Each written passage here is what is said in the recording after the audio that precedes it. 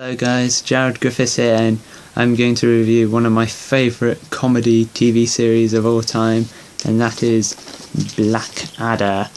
Yes.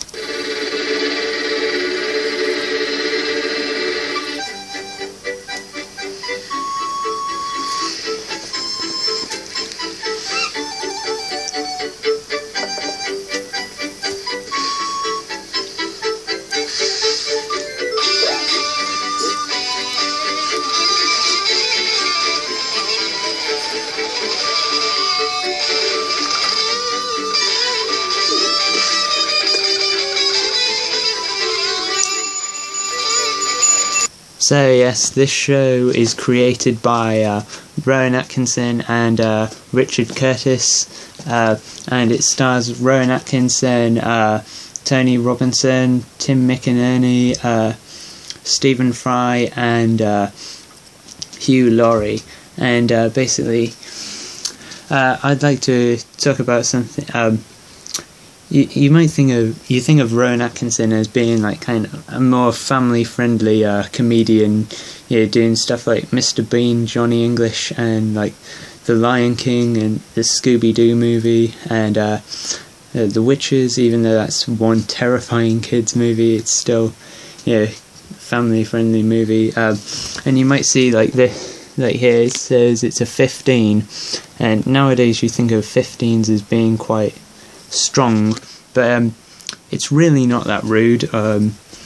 I think, I looked on the BBFC's website, and most of the episodes are actually only 12s, and the ones that are 15, like, it's only really because there was no 12 certificate on home video at the time when they were rated. So I say that I think the BBFC should re-rate this, and it should be a 12. They're really not that vulgar or anything. But I just thought I might like to address this. So it is pretty alright to show to kids and stuff. So basically, this show is about the different generations of the Blackadders and the Baldricks. The Blackadders are Rowan Atkinson, and you see like here, and Baldrick is Tony Robinson, and basically each series of this was set in a different time period. There were 3 series, and then there were a few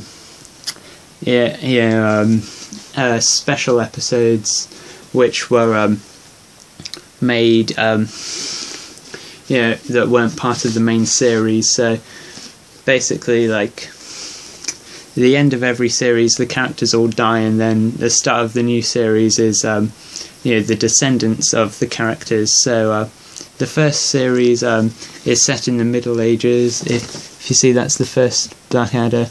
Then that was set in Elizabethan era, and this was set in the Georgian era, and this was set in World War I. And they did specials like the Caviar Years, which was set in the British Civil War, I think it was. There was the Blackadder's Christmas Carol, which was set in the Victorian era and was a parody of A Christmas Carol.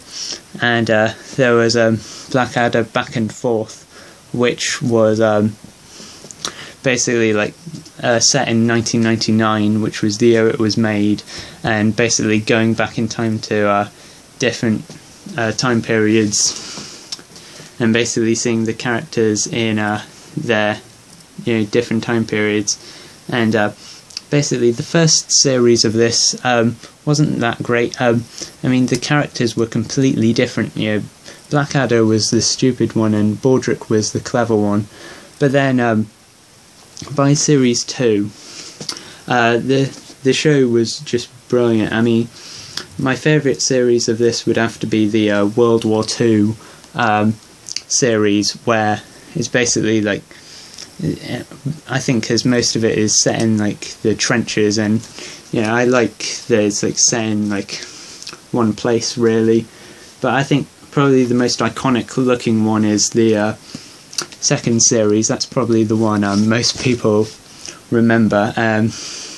And basically Blackadder is, apart from the first series where he's completely different, I'd recommend starting with the second series.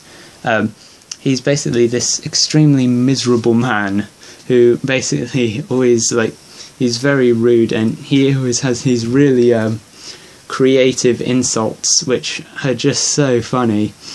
And Baldrick, his servant, is basically this idiot, and basically he kind of reminds me of Stan Laurel, kind of the way he talks, like kind of that sort of innocent English accent, and he does say ridiculous things. So some of my favourites are like the wordplay, like there's an episode where they burn a dictionary, and the first ever dictionary that was written, and basically they have to write a new one, and Blackadder asks, what starts with AB? And Baldrick says, what about honey? Honey starts with AB. And there's another time where they were writing C, like the letter C, and he said his definition for that was a big blue wobbly thing that mermaids live in. And there was another one where they were in the World War II series where they were playing I Spy, and Blackadder said, I spy with my little eye something beginning with T, and Baldrick said, breakfast. My breakfast always starts with T. And Blackadder says, I meant it starts with the letter T. No, it doesn't start with letter. The postman doesn't come till lunchtime. Yeah, I love that.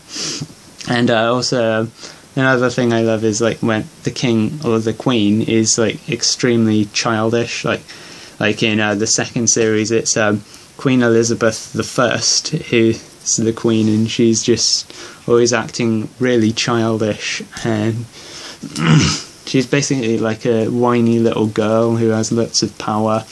And the same with the third series, where it's Prince George, who basically is like basically like a kid but with lots of power. So yeah, I'd recommend skipping the first series. It's just weird watching it.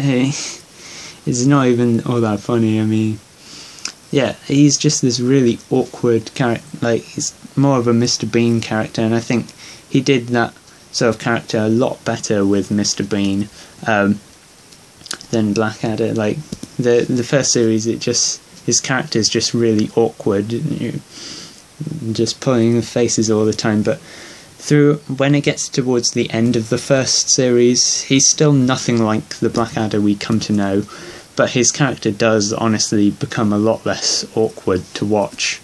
So yeah, definitely do start with the second series and work from there. And yeah, it's just brilliant. So yeah, check it out and bye.